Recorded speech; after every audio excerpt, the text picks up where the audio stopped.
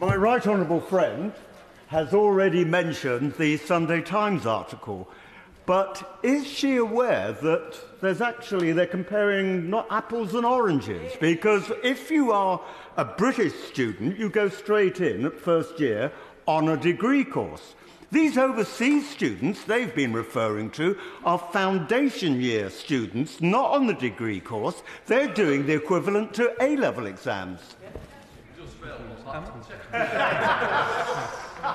Minister.